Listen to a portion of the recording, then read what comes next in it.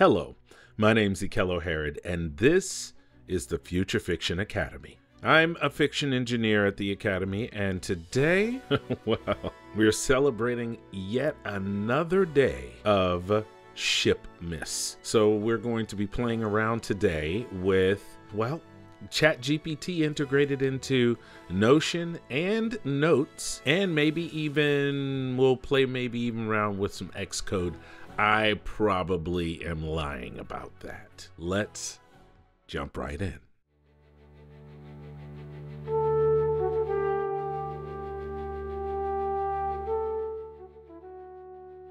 All right, so now we are inside of Notion. And you say to yourself, Notion? But yes, Notion. It's because ChatGPT is now integrated into so many things. If I hit the Option spacebar on a Mac, then it just pops up ChatGPT. But if I hit Shift Option 1, then you'll notice down here that it's saying working with Notion. That's a completely different change right here. So working inside of Notion means that you can actually do things and it'll look inside of your Notion, tell you stuff. I'll give you a good example. What's on this page? And it's looking through everything, saying okay, all right. It's telling me about all of the responsibilities and stuff like that. Okay, so let's say I want to create a YouTube video around some of the concepts inside of this page. I need you to give me some suggestions for YouTube videos, and I need them to be about 5. I need about 5 of them. It's going through and it's looking at these concepts, deciding great ways for me to use, and it's really breaking down all of the different ways that I could do that. Now, if I wanted to, can I break that out into a bigger chat? I bet I could. The author's role, that sort of thing. Yes. Looks like it really came up with 5 comprehensive ideas with multiple breakdowns of ways to use them. Let's just take a quick peek at a couple of them.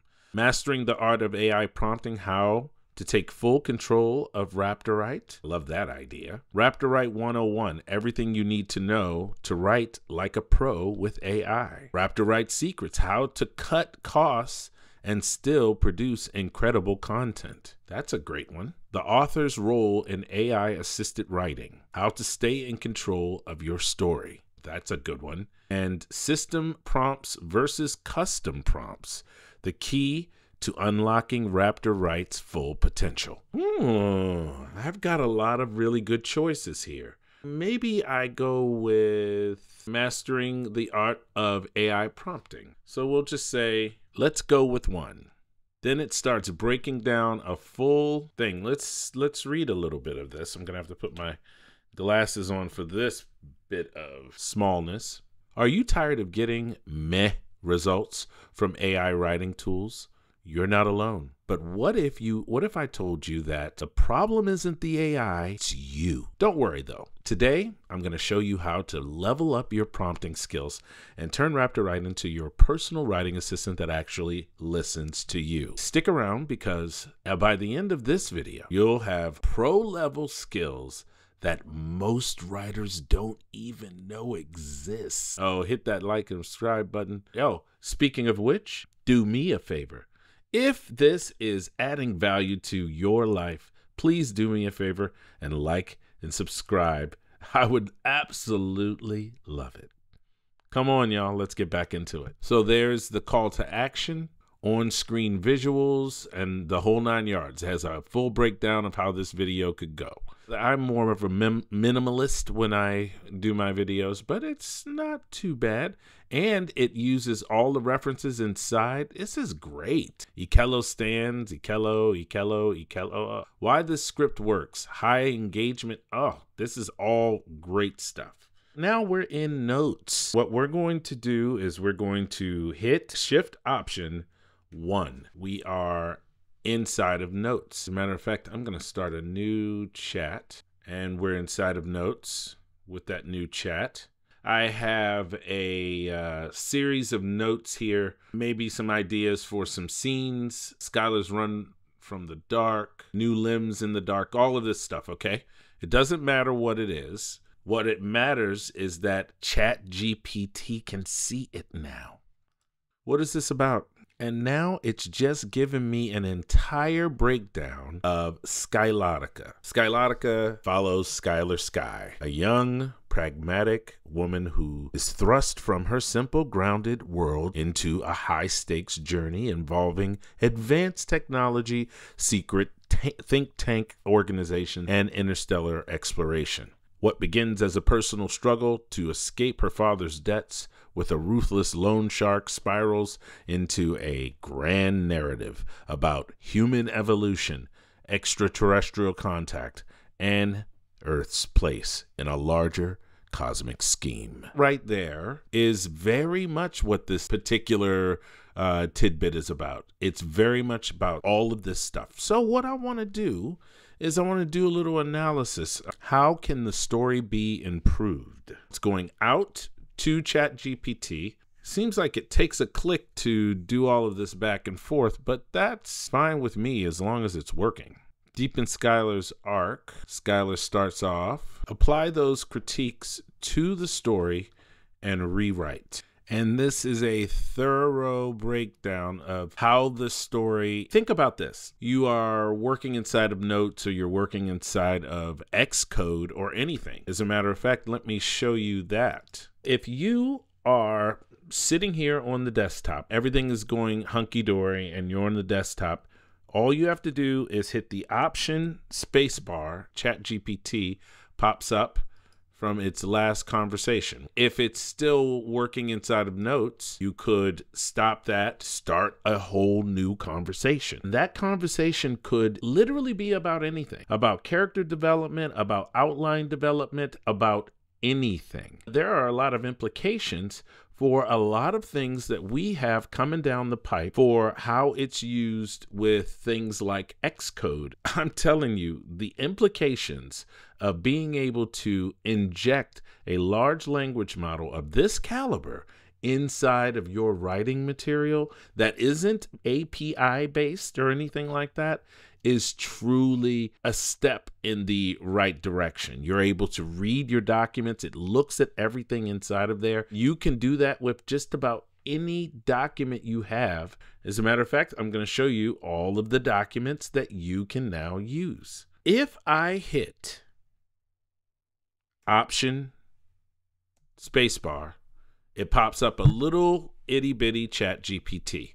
That little bitty Chat GPT is there all the time, just sits in the background, all just waiting to be accessed. And once you do that, when you click down here, you have access to the two things that are active right now. You can work with Notion or Notes, but there are 4 inactive apps. I have Xcode on here. I also have Script Editor and Terminal and Text Edit. And I could interact with Text Edit, build prompts inside of Text Edit or Xcode, and output them to anything I wanted to. It would be literally glorious. These are the 6 apps that it works with right now, but not too long in the future, it's going to be controlling lots and lots of parts of your computer.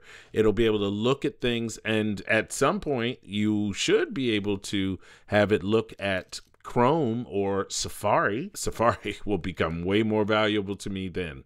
I tell you that much. I love Safari, but I wish that everything didn't work on Chrome because it's a bloated mess. But since everything does work on Chrome, I'm stuck. I'm in here and I have to deal with it. These apps are going to expand. They're going to be a lot more options in the future. And I'm telling you what, right now I can use Notion, I can use Notes, I can use Xcode, I could use Text Edit. All of those right now say all kinds of interesting and wonderful things to me. They say to me that, oh boy, are we in for a high time in the city tonight. It's going to be very exciting. This is just the beginning. I don't know if anyone has ever told you this, but this is the worst that AI is ever going to be. How do I know that? Because I go to the Future Fiction Academy, that's why, where we have standalone classes, a whole ton of them coming down the pipe. I think like 1 or 2 a month or something like that for the next. And so you'll get 24 comprehensive standalone classes, one of which I will be working on. I also just released my introduction to Raptorite class. It has some of the stuff from the video that I did on this channel, but also a couple of sections that aren't in there.